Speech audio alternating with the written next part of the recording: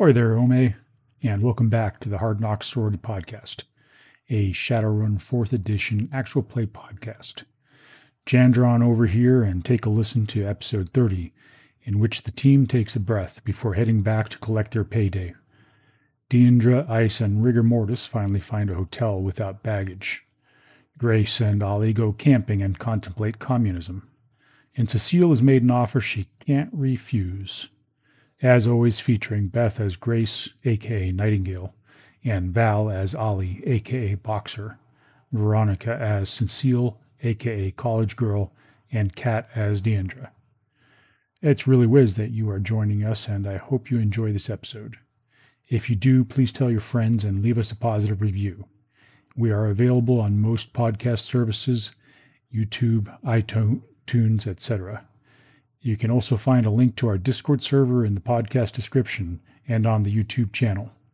We would love to hear from you, and we share a lot of in-game pay data there as well, such as maps, intros, fluff, and character stories. Please do drop us some feedback. On other topics, the secretive guild of Shadowrun podcast and content creators that I may or may not be part of invites you cordially to check out the great pay data that is being created for you on the Matrix. Today's recommended TRID is the What the Dice show.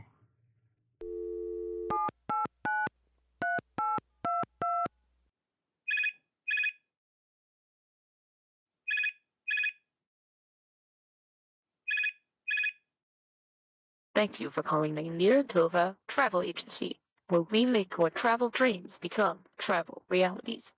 We're sorry, but all agents are currently with other callers. Your call and dreams are important to us. Please stay on the line and an agent will be with you in a moment. Near Travel Agency, a subsidiary of Horizon Group. Is your family bored at home? Do you need something new or exciting to do? Well, look no further. Here at Prisma Gym City, you can experience it all. Enjoy 4 major theme parks that is sure to satisfy everyone in the family. Or meet the hottest stars. You and your family can become renowned ladies and gentlemen of the town. Or become cowboys and mosey down the wild west streets of Copperwood. The wildest town in all the West. Come experience the feeling of the wind in your cape while riding the tallest, fastest, and most thrilling rides at Superhero Hideout Island. Have a little one that prefers to wave a wand and cast magic? Or a little fighter whose mighty sword will slay the dragon? Well then, Wizard's Cove is perfect for your little adventure. And make sure to visit Crystal Lagoon, the largest water park in all of Evercrona. Cool off and drift down the endless, chill river. Now, if theme parks aren't your jive, well then don't worry. You can walk down the famous Path of Stars and have a chance to meet all your favorites. Or strut your stuff in one of their many recruiting studios. You could be the next discovered star. And rest well at night, knowing this city is owned and run by the Horizon Company. Prisma Gym City, where entertainment never ends. We're sorry, all agents are still busy. Please press 1 to leave a callback number. Your call number has been logged and an agent will contact you at their earliest convenience. Near Travel Agency, making your travel dreams become travel realities. Goodbye. Thank you again, chummers.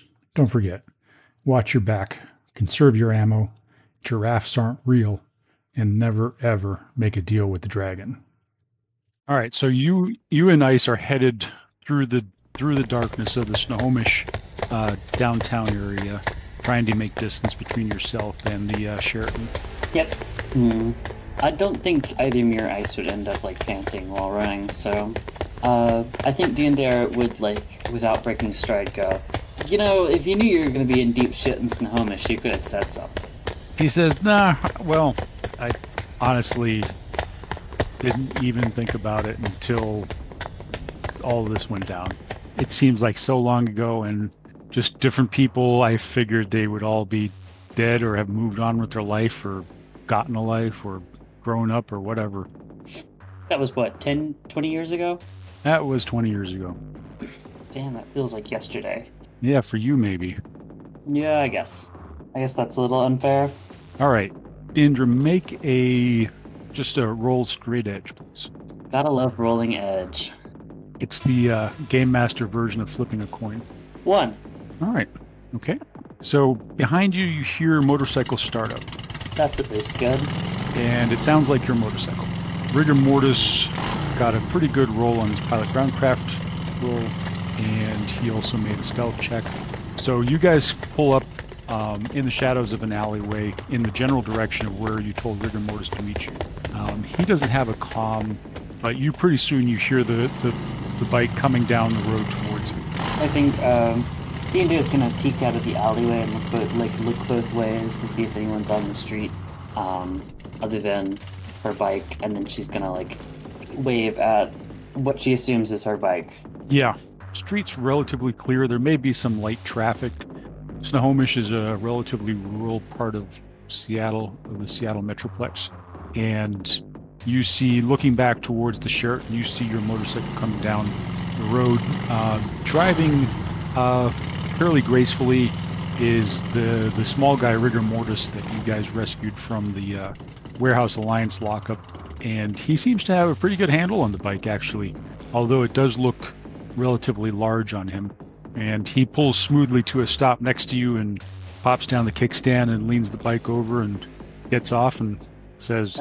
I mean, there's not a kickstand on it, there's a sidecar, so it just stands out. So he basically just comes smoothly to a stop, brakes, turns the motorcycle off, gets off and says, there you go, that was easy. Good job, sidecar.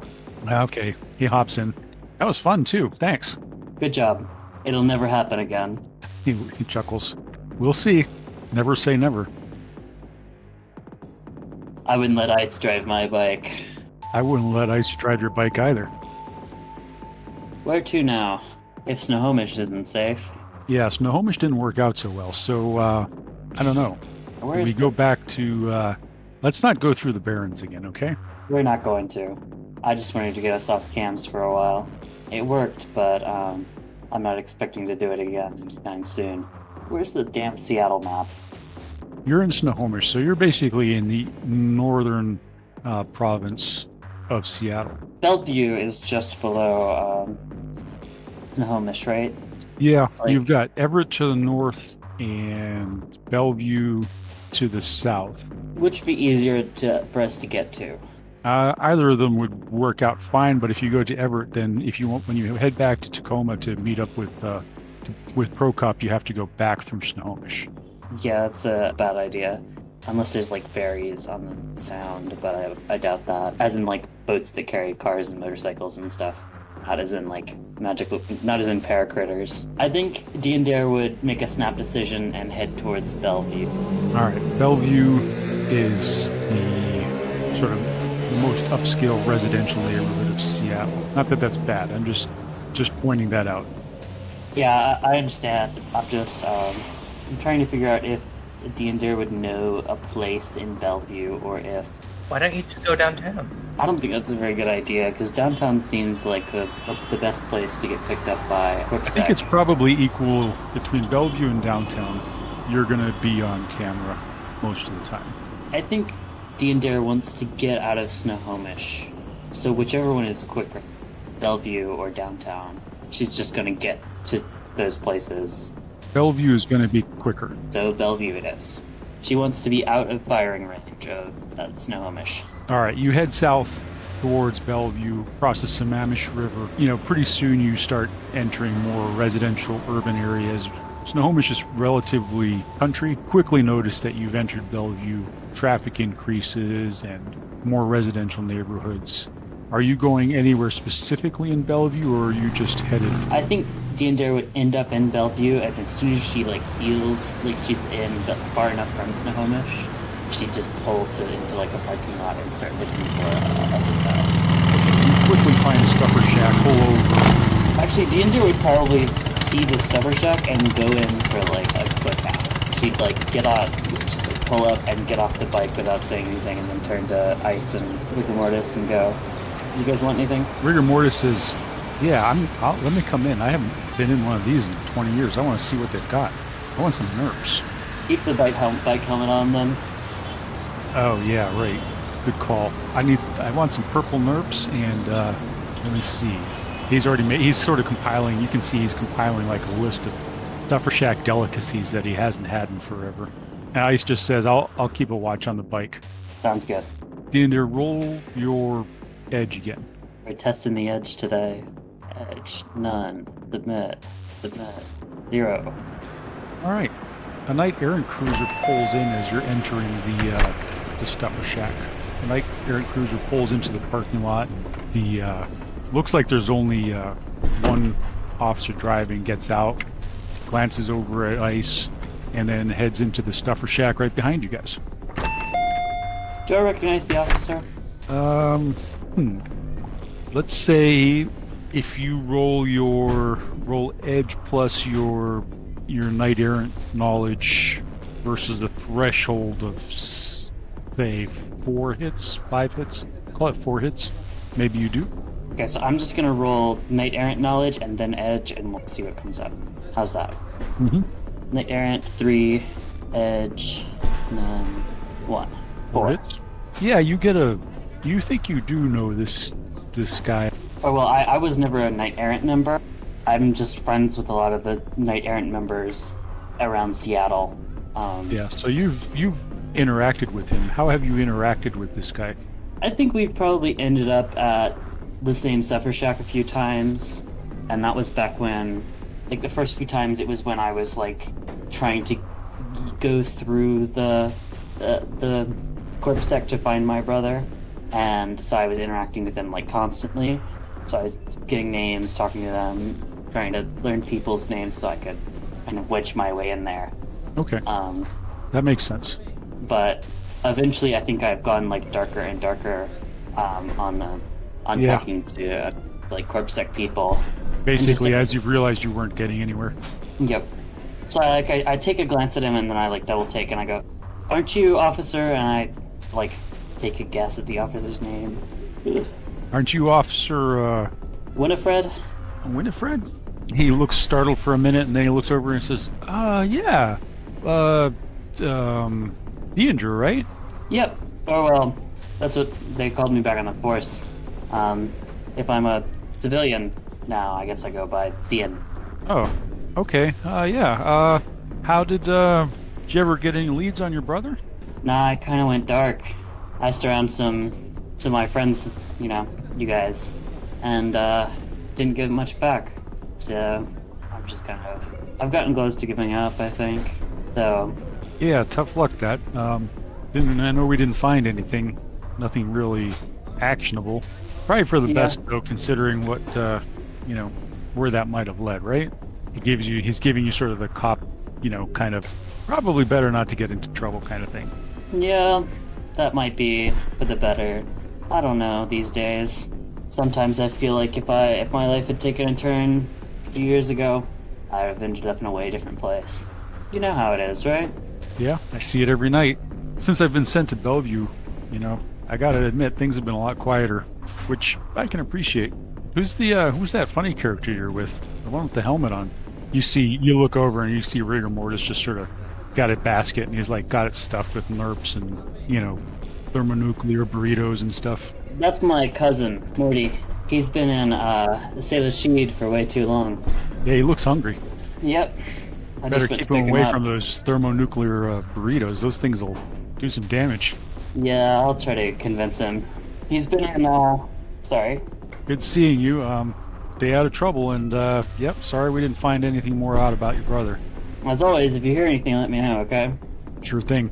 And I kind of, go back to browsing with, the various canned soy calves they have. He's grabbing himself a donut and some coffee. And Rigor Mortis comes up to you. He's got his basket full. He says, "Hey, I just realized I don't have any money on me." Yeah, that ride from Snohomish, or that ride through Snohomish, taking all your junk, or all your credits.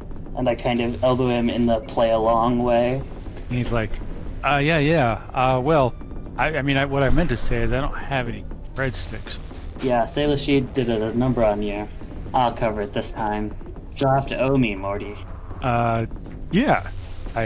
I'll owe you one. I do owe you one. Sounds like a plan. My good friend, Officer Winifred over there, said to stay away from atomic burritos, so maybe only one of them. Oh, yeah, that's probably smart.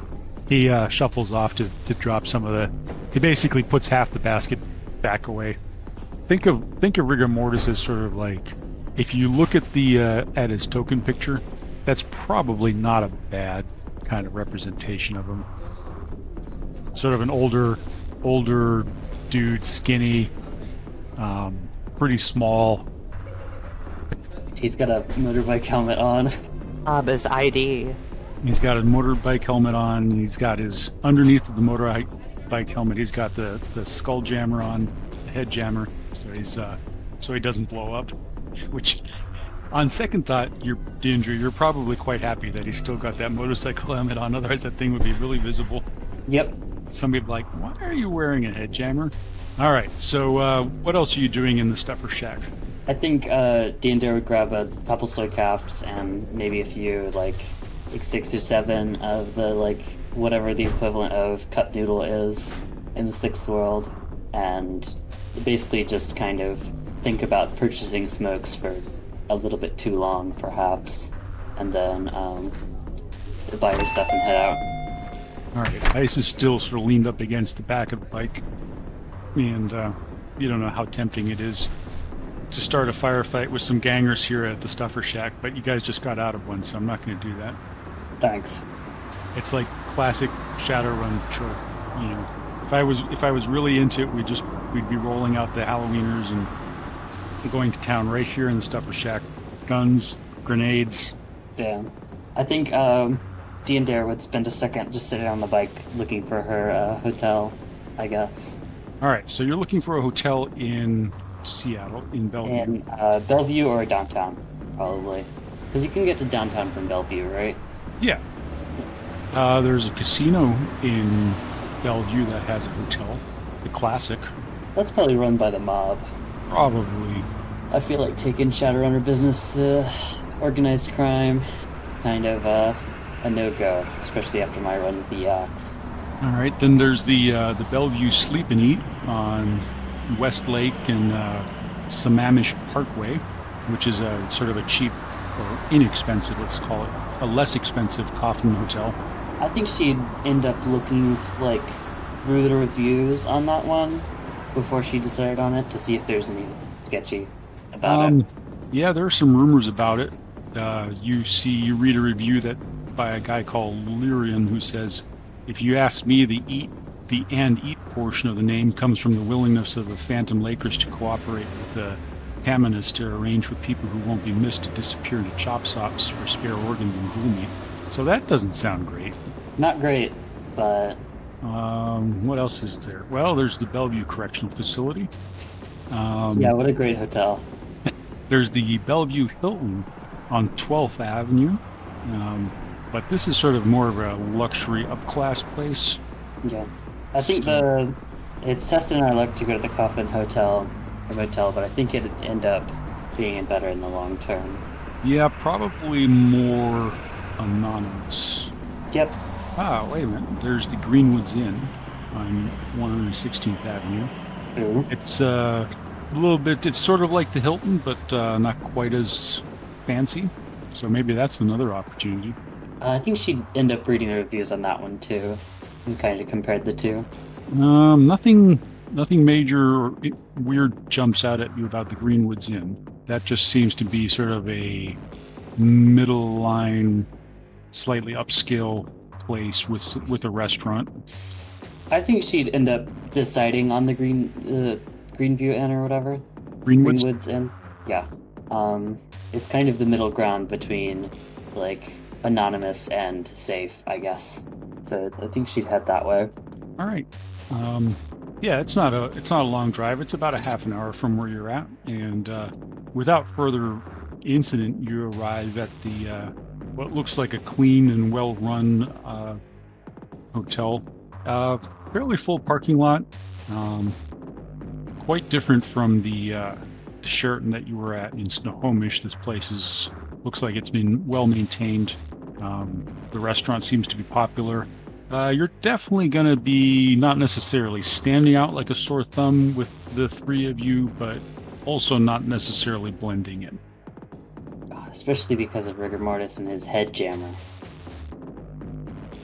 Yeah, it's pretty centrally located in Bellevue, which is nice too, because there's plenty of restaurants and stuff going on. You can sort of, you're not even though you're gonna not blend in with the crowd here, there's enough traffic and there's enough people walking around that you're not going to be just standing out on the street. Diandere would end up here. I think she's stubborn enough that she decided on this already, so she's just power through. The other thing that Diandere probably likes is it's right next to Interstate 405, so if you did need to make a fast getaway, there's an on-ramp to 405 right there. I think she'd find like a secluded spot in the parking lot, not too far away from the main entrance. Ice looks at you and he says, "All right, so attempt number 2 at a good night's sleep." You said it. I'm gonna go in, tell him that you're both cuckoo, and then I'll drag you out once. I'll drag you in once I've got us a room. All right, we'll wait for you here. Rigor mortis is busy chowing down on purple nerps. You're pretty sure that's not going to end well. She'll kind of mosey on into the entrance and kind of into the lobby and the lobby's, it's a nice hotel. There are a couple of receptionists in the area, and they wave you over and ask you, and the gentleman asks you, yes, so do you have a reservation?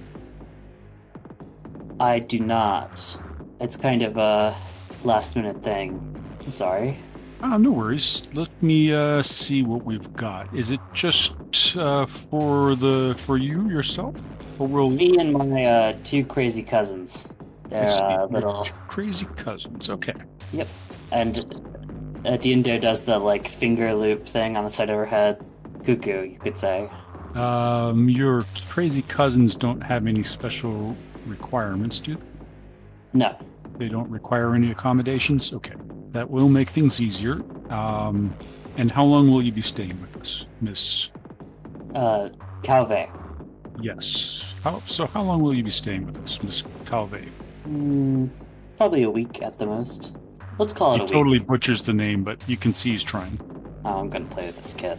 Did you just say a week? Yes. Okay. Okay. We do have a room free for you.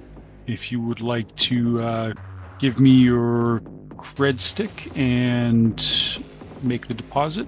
I think she just hands it over. All right. He slots the cred stick and waits for a moment, then hands it back to you. Okay. You are registered in room number 227. How many keys will you be needing? 2. Okay. He gives you 2 key cards. And he says the elevator's right over there, and the restaurant is open until 1 a.m. and you can order from the kitchen 24/7. Thank you very much. And she'd pick out, instead of saying thank you, pick out a very difficult thing to say in Sparethial that this kid 100% wouldn't know the syllables for. She's just being me at this point. You can see his face twisting and screwing up as he's following along in his mind, and he starts to try to say what you said, and then he sort of stutters to a halt and says, "Yes, good evening. Enjoy your stay with us." And then I think she probably just walks off after that. She comes out to, I guess Ice and Rigor Mortis are still sitting there. I think Ice has at this point reached over and grabbed a couple of nerps from Rigor Mortis. It seems like the bad blood or animosity between the two has maybe not completely disappeared, but it's been subdued in the necessity of at least surviving together for the moment. I think Diandere would very loudly kind of go up to the 4 of them and go, "Ivan, Morty, now we have to stay here for a few days before the family reunion. So you better be on your best behavior, and like not trying to attract attention, but like make sure that any attention is like, oh, this isn't like an older person dealing with younger people, kind of Right. way. Ice looks around. Did you guys have any? Did you still have your bag with you? Did you have any baggage? I had a duffel bag, but I'm assuming that I grabbed it on the way out because it's just like a duffel. Yeah, so that's strapped to the back of the bike. So Ice grabs it, and then he grabs Rigor Mortis and basically lifts him up out of the sidecar and says, "All right, Morty, let's go. Follow Sis." It's cousin. Cousin. And attack. Diandere locks up her bike and heads on in. Kind of gives a basic wave, like a polite thing to the people at the front desk, and like motions toward the two of them and walks in towards the elevators. You can see the clerk who would help you out watching you, and you can see him looking at Ice and Morty, sort of assessing and cataloging in his mind. You know, his imagination is sort of running away, how crazy they might be. But other than that, you reach your room on the second floor, and it's a decent room, not as big as the one at the Sheraton in Snohomish, but a good bit cleaner and newer, more modern. So probably a win. And I guess at that point we'll leave Diandere to getting a good night's sleep, and we will. Liz, you're back. Is Valerie? Here. Okay. So maybe we'll go to Liz and Boxer, who are camping on the east side of the Metroplex, towards the Snohomish, or towards the Salish border. Actually, I think they crossed the border, the Salish border, but are pretty close proximity to it in a location that they had camped before. Mm-hmm. I think the last time we left them, they had set up camp and eaten, and we're asleep in the tent. And you wake up the next morning, well rested, and the sounds of nature around you. It stopped raining in the night, and so Boxer, when you get out, you're able to relight your campfire relatively easily. And it's just sort of a pleasant morning in the forest. The sounds of nature all around you, birds, the dew. It's a little bit chilly. It's quite chilly still, but it's not in a way that is unpleasant. You actually feel relaxed and well slept. So what are you guys doing? How are you greeting the day? An excellent question. So what time is it? I assume it's the time they normally get up. So Yeah. early o'clock. Pretty early. Hmm. I assume you guys are going to make breakfast and at least heat up some soy calf. Yeah, something like that. Food. Yes, they're going to do some campfire cooking. Boxer's probably got quite a few MREs in her kit. Yeah, Boxer has the MREs. She's not eating them though. She's doing some actual campfire cooking. Oh my. Well, more proper food. While she's doing that, I think that I want to pick through the flora here and just, well, one, see if there's anything of interest in particular, but also just note down some things, doing observations of the natural world, and of course helping Boxer where she needs it. Have you ever been camping? I mean, you went camping that one time with Boxer, but is camping something that Grace does? Grace lives out in the middle of nowhere, so yes, she does. Maybe not quite camping, but she is in nature quite a bit. Where's Pines again? Pines is over the border, away from Seattle, very remote, but like still a reasonable distance away from Seattle that you can drive there within 2-3 hours. Okay, so if I remember right, she was actually, if I remember right, wasn't Pines up by Snohomish somewhere? I never established where Pines was, like, in terms of the cardinal directions. Okay. All right, so make an edge test. Edge test. Oh no. Just roll your edge. Both of us? Nope, just Grace. Was it? You said edge? Just edge? Just Edge. Oh no. Nothing bad's going on. It's just to see whether you find any cool shrooms to munch on. I have terrible edge. You do have terrible Edge. We get no shrooms? Wait, it didn't roll anything because I have wounds. Wouldn't those be gone because morning? Yes. Well, Okay. It's stunned. It's all stunned. yeah, so you're fully rested. Both of you are fully rested. Any stun damage that you had has gone away. Okay, here it actually goes. Oh, I got a hit. Right. There you go. Perfect. Single one.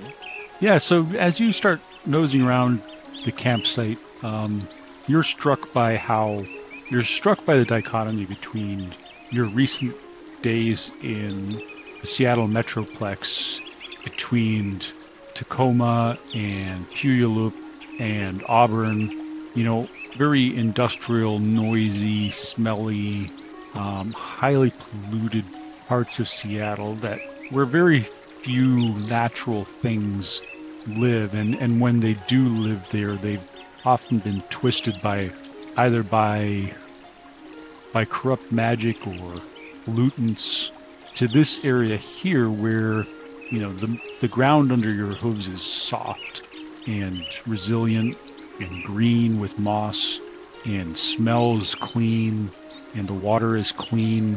You smell the smell of pines around you and fresh water, and as you're sort of nosing around, you come across a small colony of frogs that are sitting in the moss, facing a small stream that's flowing next to the place that you stayed. These frogs are sort of a orange color. They're very small. They're orange with black spots on them. Their feet are black and their eyes are black, and they're just sort of sitting there, seem to be enjoying the breaking of the morning and the dew that's collected. And every now and then one of them there's either a small grub or worm that's crawling around in the moss. One of them will eat that. It's just something you haven't seen before, and the dichotomy between that and downtown Seattle, I think, just strikes Grace. Something, the contrast between the disharmony of the Metroplex and the harmony of nature out here. How long has she been stuck in Seattle at this point? It's been about a week. My God. When she realizes that, she's probably actually unironically just starts crying. Like snotty-nosed crying. Boxer, as you're cooking up breakfast, you suddenly hear a sound, and you look over and you realize that your companion has started ugly crying. Not quite ugly crying, right? It's not quite ugly crying, but she's making noise, and she's just kind of she's on her haunches just staring at the frogs. Her grimoire, which she had been writing notes into, now just sitting open-backed on the bank of whatever body of water they're on or near. He hesitates, just watching for a moment before she looks away, back at the food that's, now just sitting beside the campfire. Now finished. She thinks for a moment, a long moment, before walking over. Grace. He sniffles, and she looks over her withers up to Boxer. Are you alright? I think so. It was Seattle. I hadn't been stuck in Seattle for that long the entire time I've been here. I got a lot of breaks. A week there, I kind of forgot what's normal. Normal. He looks at the frogs. They probably actually ran away when she started walking over, because she, animals just don't like her. I don't understand why metahuman's done what they've done to their world. She sits down next to her. You see all of this, right? You understand that it's beautiful after fashion. But before we built our own habitats, our cities, this world that you see was... our world isn't like yours. Yours is friendlier to living things. And ours you make your life here, you don't get to have it. Those cities, as cruel as they can be, are the kind of alternative to what would happen if we were to live out here. It's a different world. But, I understand. She leans and, no, she takes Grace gently on her opposite shoulder and brings her in a little to her to hold her. She stopped crying at that point, and she leans in onto Boxer. It was, I had a moment like this, I remember. I was deployed in... Have you read about Africa? Only light reading. Hmm. I know things are even worse there. Yeah.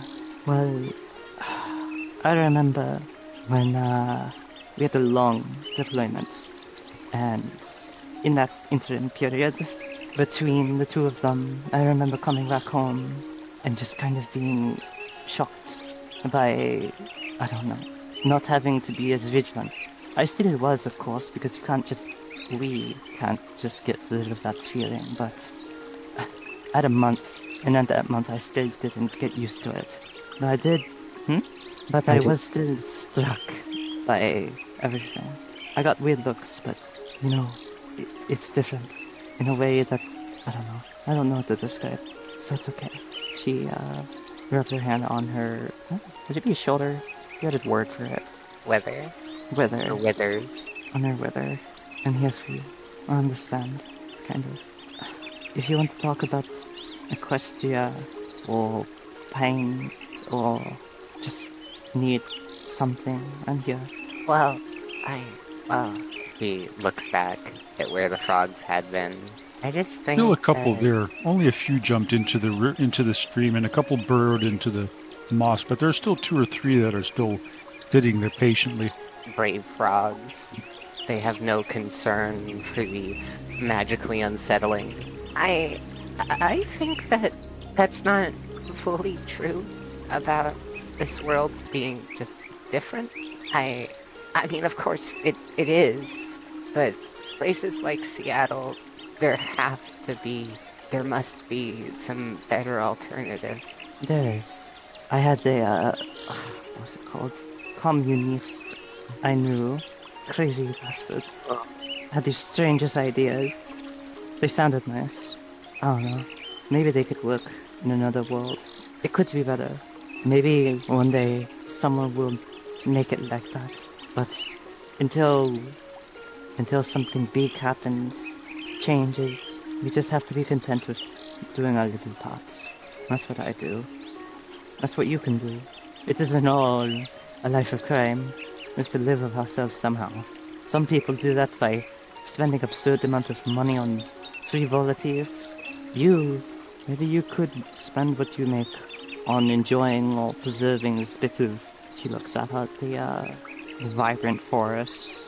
This bit of wild. Maybe you could have that be your purpose. She shrugs. I don't know. It's all your life to live. I'm here for you. Grace nods her head, and then she grabs up her grimoire, and with her pen and her magic, it goes to the page, and then she looks at the Boxer, pulling away slightly. What'd you call the guy you mentioned? What guy? A communist? I've heard that before, but I thought it just referred to vaguely people from the East. Oh. Where did you hear that from? Because they call Russians and Chinese communists. Who did you hear that from? Mainly Jake, but I've heard it elsewhere. Yeah, that tracks. Jake's the racist one, right? I guess. They aren't... I don't have the knowledge to explain global politics to you, but suffice it to say that he's not quite on the money, so to speak. Look, I can help you figure out how to search it up, but I need you to promise that you aren't going to go absolutely crazy getting into some rabbit hole that ends with you bombing, I don't know, some corporate headquarters. Oh, the reason why I'm curious is because I didn't know that there were metahumans. Well, that's not fair. I suppose I did understand that there were metahumans who wanted everything to change, but I hadn't quite conceived of. Well, I don't really know. Most people just are blissfully unaware that things can be different. I'm curious. That's all. I'm not going to adopt some metahuman doctrine. I'm an equestrian, first and foremost, and I have my own values. But, I mean, if there are people who have lived in this world their entire life, and they have issues they see in it, maybe their recognition of them and their proposed solutions would have some merit. I'll look at them with you, okay? Okay. Maybe we can get you into some fancy college course. There's the money for it. She sadly flips through her grimoire's pages. I really need to figure out the metahuman form spell. Oh, that's something to do. And she's suddenly out of Boxer's arms, trotting back off to the camp. She looks back to the frogs. At least some of you are brave. She trots off after the horse. All right, we're going to break to Cecile. Mm-hmm. Cecile had checked herself in to, what was the place called? Oh, was it Cozy something? Yeah, the Comfy Cubicle, the Lakewood Comfy Cubicle. Yes. A clean, low-priced accommodation place for visitors on a tight budget. Cubicle security is recently upgraded and wireless network installed. I believe she was sleeping, other than being interrupted by Deandra. Deandra's calling for recommendations on a place to stay in Snohomish. Mm-hmm. Yeah. She's probably up at around 5 a.m. So you're up and about. Are you staying in your cube for the moment, or are you headed out at 5 a.m. to look for coffee or whatever? No, she's just reading a book. She's probably checking up with that research paper ICE was involved with. Having a nice little... she might have gotten some fake tea from whatever services they have at the Comfy Cubicle. Yeah, they have some vending style machines that dispense all manner of beverages and food items. Yeah, she'll probably just spend 2 hours relaxing, taking a long shower, taking care of herself, and then she'll probably head to Samovar at around 7 or 8 a.m. All right, Let's say before you have a chance to leave for the Samovar, there is a knock on the door of your cubicle. Is there any way for me to look outside before she opens the door? Yes, you can basically go into AR, and each cube has a camera, so there's no like analog eye peephole. There's just you go into AR, or you use your comlink and you check out the camera in front of your door. And standing in front of your door is a familiar figure, a slight woman of Asian descent who you know, the one who's been hunting you. 8. Does she appear alone? Yes, she is standing there in her usual pristine and fashionable business wear. Cecile does not open the door immediately. Her hands are visible. She's basically standing there with her hands, she's not making a show of keeping her hands visible, but Alice has got her hands just sort of at her sides and clearly visible, and there's a wry smile on her face. Cecile is looking for a way out of this room. That's not There is the front not door. a way out, though. The only way out is the door. Great. Okay. The Comfy Cubicle is named Cubicle for a reason. Cecile's gonna go ahead. Is she dressed, first of all? What time is this? Yes, it was towards the time when you were basically thinking you needed to start calling a grid guide cab or whatever. Cecile's gonna go ahead and open the door very cautiously. Alice is still standing there. She makes no move towards you, and she's still smiling. She says, Good morning, Cecile. Good morning, Mr. Reese. I can only assume your intentions. My intentions are simple. I have my reporting structure has changed within the company, Oh, I see. and the person that I report to would like to have a word with you in private. Oh, does this benefactor have a name? Of course, they have a name. However, I will allow them to divulge that as they see fit. However, I will assure you that you are not in any immediate danger, nor do I nor my employer intend you harm at this time. Whatever the case, I think I shall follow you.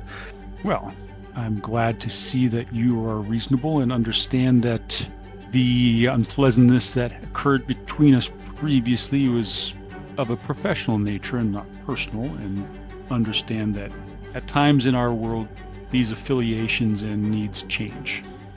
Will not begrudge you the kidnapping, but you should seriously reconsider your use of those probing spells, perhaps. She gives DeVries a very stern look. Yes. Well, she looks at you speculatively and says, well, here's the thing, Cecile. While the mind probe may be unethical, it is far less damaging than physical attempts at coercing information from you. And those were my two choices. Be that as it may, please guide me to this, your new manager. Manager, she says. And as you basically get down through the lobby of the comfy cubicle and out into the parking area, you see a white limousine parked. It has the livery of the Evo Corporation on it, and DeVry basically opens the back door and stands next to it and motions for you to enter. You wouldn't be so bold as to use the same limousine, would you? No, this is a different limousine. It's a far more luxurious and large variant. Seal steps in. Okay. DeVry closes the door behind you without entering. You find yourself alone in the back of a very opulently appointed limousine. It's opulent, however, very tasteful and clean in its aesthetic, in keeping with Evo's corporate image. As I said, you're alone in the back of the limousine. The lights are relatively dim, and after you settle in, you see a trio screen, actually a very fancy hologram projector, roars to life, and a image is projected in 3D facing you of a middle-aged woman behind a desk, a large wooden desk, natural wooden desk, which you can only assume is exorbitantly expensive. And behind her you see views of Puget Sound. You immediately recognize the woman. She is Mary Luce, the CEO of Evo North America. And her expression is neutral. And as the hologram sharpens and firms up, you can see that she is steadying you. Seal instinctively does her best at a bow in these tight quarters. Yeah, which you achieve relatively well, since it is spacious and the seats are, they're not the kind of opulent plumpness where you sink into it and you have trouble getting out of. So you bow, and the bow is returned with a slight nod of Mary Luce's head, and she says, Cecile, I presume you know who I am. Of course. What can I do for you today? It seems you have had a very promising start at our university facility. So I have been told. Have you enjoyed your time with the university? It is lovely. I can't think of any better university to attend. I see. Your colleagues have rather mixed reviews of you. Oh, they that is appear to feel that they cannot trust you for some reason. Trust is hard won these days. I think the world would be much better if we trusted more openly. Do you now? Of course. She smiles. Well, it has come to my attention that she smiles, through no fault of your own, you've come into possession of some information, a relic of pre-crash 2.0 days that pertains to myself and Evo Corporation, or Yamatetsu as we used to be known. Of course, I have been faithfully guarding it until I could return it to you. I see. Very well. And I hear also through no small risk to yourself. It was harrowing, but it turns out I am well suited for the task. Indeed. Well, let's be frank. I am very interested in acquiring the sole copy of this information. This, what is it called? A data that you have acquired. Of course, I cannot personally offer any guarantee that it is the only copy, but I am aware of no other copies of it. Well, as you said, the world might be a better place if we trusted more unconditionally, and I'm inclined to trust you in this case. I don't think that holding on to a copy of this information would be beneficial, shall we say, to anyone. I have no use for such things. May I ask, have you read Looked at it? the report? Yes. Of course not. Privacy is my utmost priority. And have you been approached by anyone else within Evo, aside from Kirill Petrov, the dean? Oh, I can't say that I have been. There do seem to be other people that are aware of it, however. Yes, it relates to a rather messy period in Yamatetsu's corporate political time, shall we say. Indeed. It would be so much better if we could put such times behind us. I think that if you return this data to me, we can put those times behind us. Ah, yes, of course. I myself would also like to put my current troubled times behind me to a new future. Indeed. I imagine that can be rectified. Your sin has been changed to the sin of a deceased individual. I think that status can be cleared relatively easy, and we can do some hand waving, explain that you were on perhaps doing some not covert, but working at a secret lab where we preferred to have you at least appear to the public as no longer being amongst the living. But we can probably revert that. So then, shall I deliver this to you, or do you simply want this data destroyed? No, I would like to retain a copy for personal sake. Of course. I understand entirely. Very well. Do you have it upon you? I do indeed. Then I would appreciate it if you would give it to Alice DeVry. What I'm thinking here. But perhaps Miss DeVries isn't the most trustworthy of agents in this case.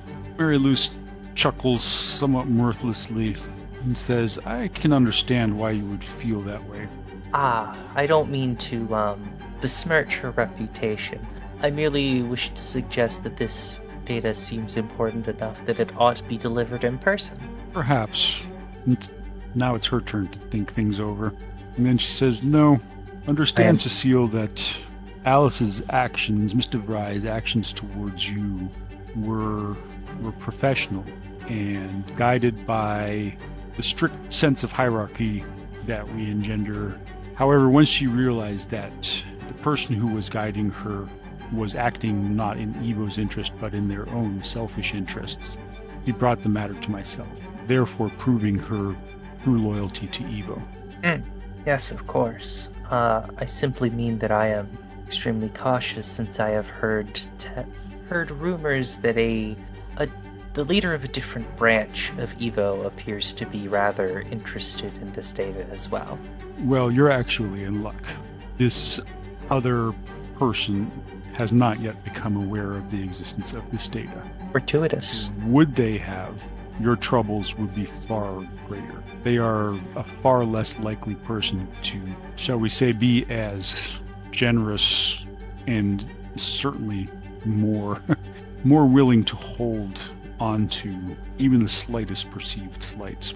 So, as you have it, you have been lucky that Dean Petrov has not let them know of the existence of that.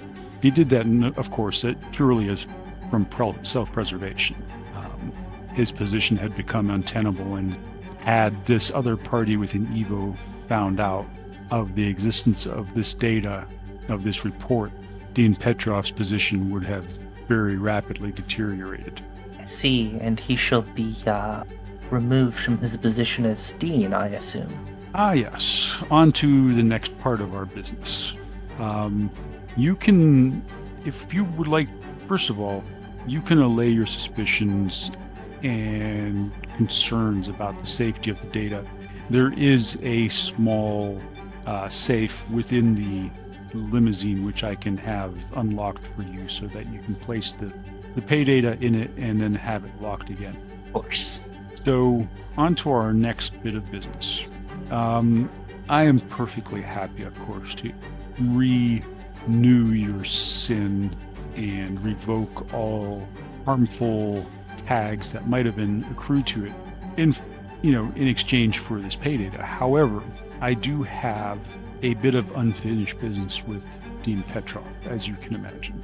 And since you have shown yourself so adept at maneuvering within the shadows, I would like to employ you and utilize you as a loyal Evo employee to give me a reason and excuse not related to the subject that we were talking about for removing him.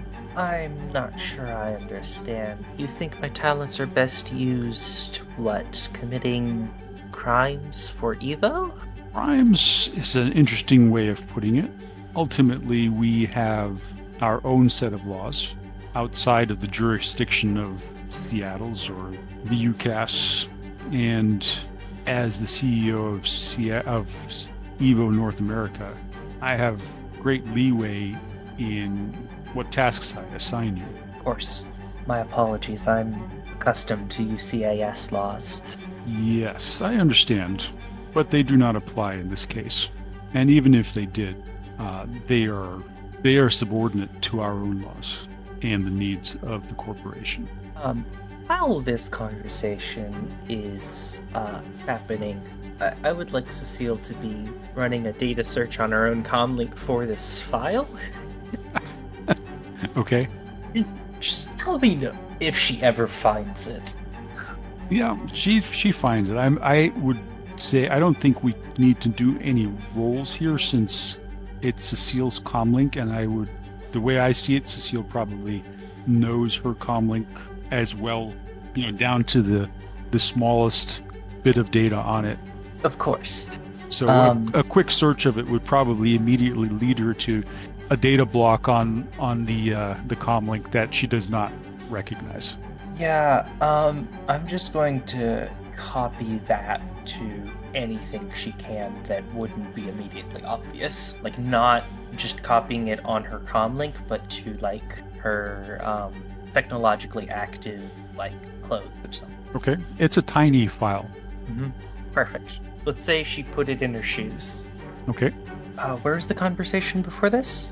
Mary Luce had basically laid out to you to the fact that Evo's concerns trumped those of UCAS law. I will say, Mary Luce is the vice president, correct? She's the CEO of Evo North America. CEO of Evo North America. So she is the top. Mrs. Luce, I am amenable to this arrangement. However, I must say I am perplexed by this decision. I would like nothing more than to simply return to my studies at the university. I understand. However, Evo has other uses for you at this time, Cecile, and I would think that you should welcome the opportunity to prove your usefulness. Of course. To a brighter future. To a brighter future, indeed.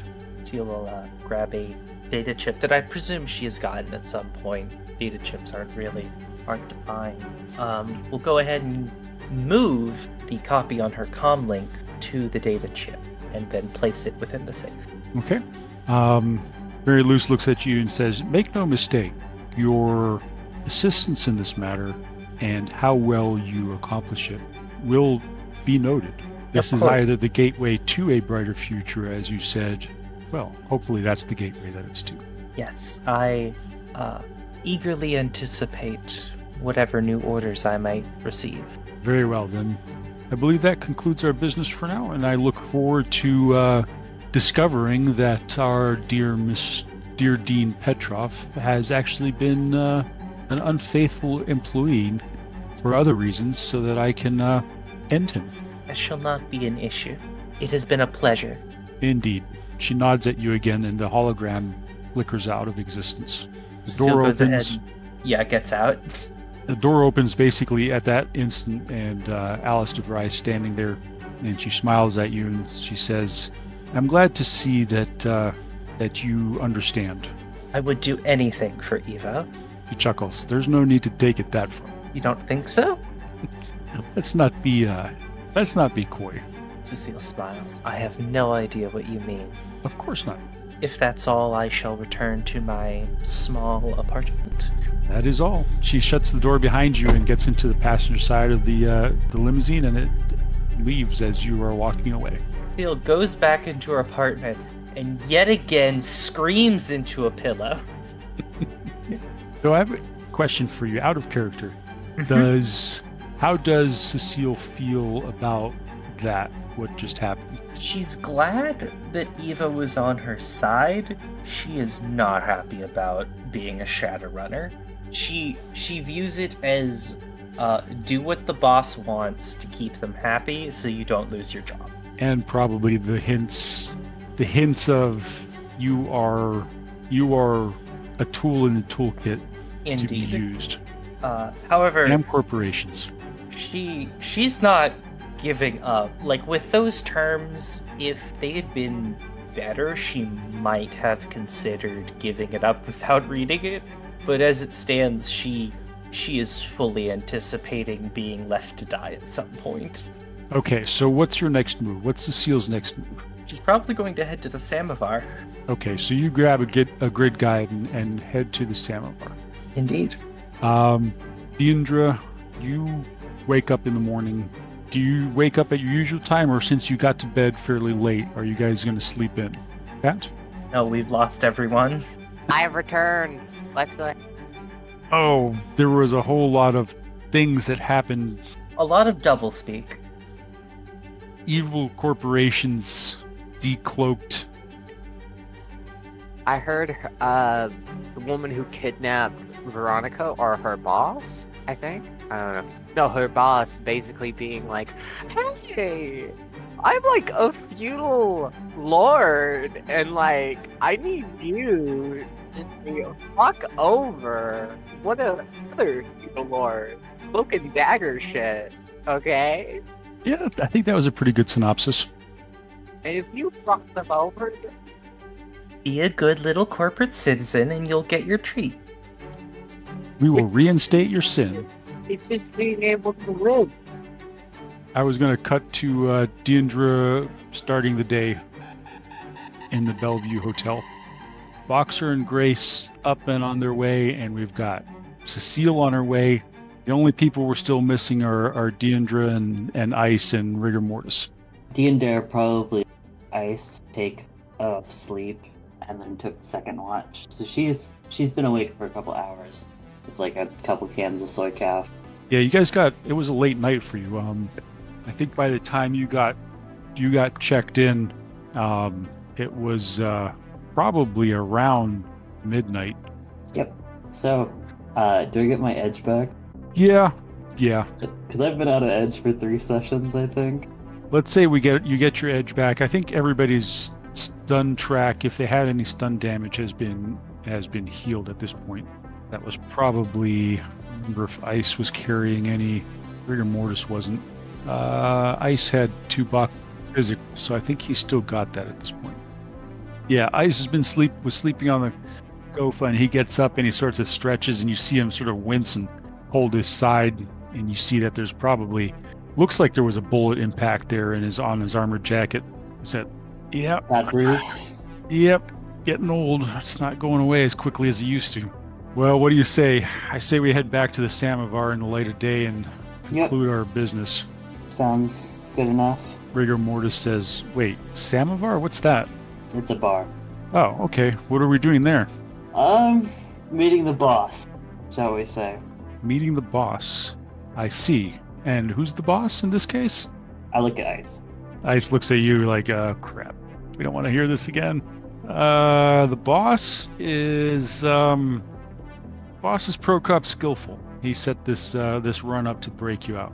And you see a look across Rigor Mortis's face, like he almost starts into his usual tirade against Prokop, and then he just shakes his head and says, yeah, let's get this over with. Sounds good. Helmet on. Get Helmet that on. fishbowl in your head. We'll grab you some real clothes on the way there. How's that? Yeah, that's probably a good idea. It's one thing driving around at night in a jumpsuit. It's probably another thing during the day. I should probably go get them and bring them back here. It'll delay us a bit for Sam, but they can wait on us. Ice looks at you and says, why don't you give the others a call and see where they're at and make sure nobody else has run into any problems. Okay. So I called the group. Right, we have like a group text chat, I think. So I just sit down on the couch, like, soy calf in one hand, phone and Comlink in the other, and just like text the group. Status report. Me and Ice got the shit beat out of us by a go cop. Rigor Mortis is fine, though he has to have a fishbowl on his head. How was your night? The seal doesn't respond. Do Boxer and Grace even have service where they are? That's a good question. Would they? They do. They're not that far away. They're basically at the very tip of eastern tip of Auburn, on the other side in Salish country, basically on the eastern side of Tiger Mountain. What was the thing she asked? How was your night? I.e., give us a progress report on your status report. It fine, tree emoji. I think Deander would like literally type, "Holy shit!" What? Ubiquitous tree emoji. What did you say? Deander would literally type in the text chat, "Holy shit! What does that mean?" Clown emoji. I think Deander would then turn off her comlink. They're fine. All right. Anything from College Girl? Not yet. We'll hear from her soon. Or Deander wouldn't know that Cecile was separated from the rest of the group. So How long does it take to get from the cozy cubicle to the Samovar anyway? Not long. They're both in Tacoma, so no more than 20-25 minutes. Okay, so Cecile is there pretty quickly. Yep. I think DeAndre would finish her progress report with getting Rigor Mortis a change of clothes at Samovar in several hours. Yeah, you've got a good hour's drive down to Tacoma. 40 minutes. Yeah, if you go and you find some clothes in Bellevue, well, you're probably going to be dropping a couple hundred New Yen on that. Sure, why not? All right, so I hand the second hotel room key to Ice, and then I'll be back in 45 minutes. all right, we'll be here. I'll make sure he doesn't go anywhere. That's good. Rigor Mortis snorts at Ice. If you guys need anything, let me know while I'm out. We'll do. Also, wait, how are we going to do that? Fells. That is a good question. Ice, you should get a comlink. Even I have one. All right, well, while you're out getting clothes, why don't you get me a comlink too? Sure, I'll get you a burner. He hands you a 500 New Yen cred stick. I think Deander just pockets it. And then Deander just kind of looks Rigor Mortis up and down, spits out what sizes she assumes Rigor Mortis is, in like question format, like, am I right? He just shrugs. Good enough. Do you have any skills, fashion-related, clothes-related skills? Nope. Okay. Then I guess we'll just go with an edge roll. That sounds like a good idea. If she glitches, she buys something that, like, seems to be the right size, but then inevitably it fucks him over somehow. 0. She didn't glitch. Good. Sorry.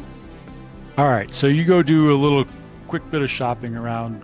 You pick up a cheap burner comlink for ice and quick outfit of clothes and return back to the hotel where Ice and Rigor Mortis are basically sitting patiently waiting, watching the news on the Trid. There was, I mean, you catch the end of it. There was apparently some kind of terrorist attack in Puyallup. Some facility was broken into, but could have been you, could have been somebody else. The story's so all over the place and so vague on details that it's hard to tell. I think D&D gets like droplets of the story that are like close enough to what happened that she just walks in and goes, like tosses the comlink to Ice and throws clothes at Rigor Mortis and goes, "Did college girl get on the Tridio again?" Ice looks at you and says, "No, I don't think she did. Is that a good thing?" Who knows these days? I guess it's probably a good thing. Well, I guess if it's a bad thing, we'll know soon enough. Yep. Rigor Mortis changes into his clothes, and you guys are ready to go. Then I think we probably head out just after that. All right. I guess I hand Ice I hand Rigor Mortis the other room key, and I'm like, this place is paid off for a week if you need to crash here for the rest of the week, unless Orcup's giving you a place to stay. Yeah, I guess we're gonna have to wait and see how this all pans out. But I do appreciate it, D'Andre. I owe you. Definitely. And he smacks Ice in the ribs where had the bruise and says, "Unlike this guy, he owes me." Ice winces and gets on the motorcycle. Rigor Mortis gets in the sidecar, and the trip to Tacoma is uneventful. So I guess we'll break to Boxer and Grace. If you guys are online, are you guys do anything interesting or special before you head out, or are you going to head out? You just got the text from D'Andre asking you how your night was, and mentioning that they'd been beat up a little bit. Text back. Need help? Question mark. No. Period. ACK period. ACK? Acknowledged. Ac. Nightingale would have asked that question in character as soon as she saw it come up on her comlink. Acknowledged. It's shorthand. Oh. Okay. It's like an emoji, but in words. Why not just say okay? Have it. Okay. I suppose there are a number of things that we could do, but I'm not quite sure what we would be doing. Before we leave camp, you asked? Well, obviously we're going to read up on this whole communism thing before we leave. Oh god. Okay, that's more than we're gonna roleplay right now. Yeah. That can be for the supplemental part we did tonight. While Boxer is cooking and serving breakfast, she notices that Pony is deep in her comlink steadying something. Then you guys get after breakfast and after steadying, you get that whole text message back and forth. No response from Cecile. And D'Andre, did you say that did you let them know that you were headed to Samovar? Yeah, I said we'll be at Samovar in several hours. Okay. So you get a message saying that they'll be at Samovar in a couple of hours, and this is basically the payday. The mission was rescue Rigor Mortis, and Prokop was acting as the Johnson in this case, and taking Rigor Mortis back there, that's your payday. Mm-hmm. So I assume after you guys are done with breakfast, are you headed back into Seattle? Yes. Okay. Unless Grace wants to shoot gun. Grace doesn't need to shoot gun. Grace is content without shooting gun. You saw Orange Frog. The frog. I mean, would there be any benefit to shooting the pew pew? I don't think so. Could attract unwanted attention. Yeah, maybe not. Let's not do that. You are quite close to to the border. So, and you are, in fairly wild and remote country. So there's also the chance of paracritters hanging around. Oh yeah, we're not gonna do that.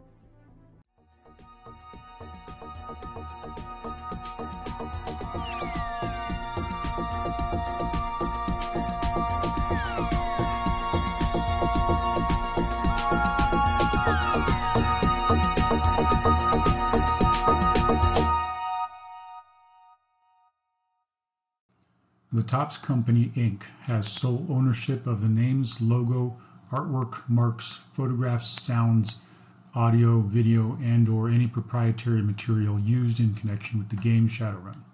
The Topps Company, Inc. has granted permission to the Hard Knocks Sorority podcast to use such names, logos, artwork, marks, and/or any proprietary materials for promotional and informational purposes on its website, but does not endorse and is not affiliated with the Hard Knocks Sorority podcast in any official capacity whatsoever. The music for the Hard Knocks Sorority podcast was written and performed by Trace Mineral. The Hard Knocks Sorority podcast is licensed under a Creative Commons License 4.0, meaning you are welcome to use the material as long as you give us credit.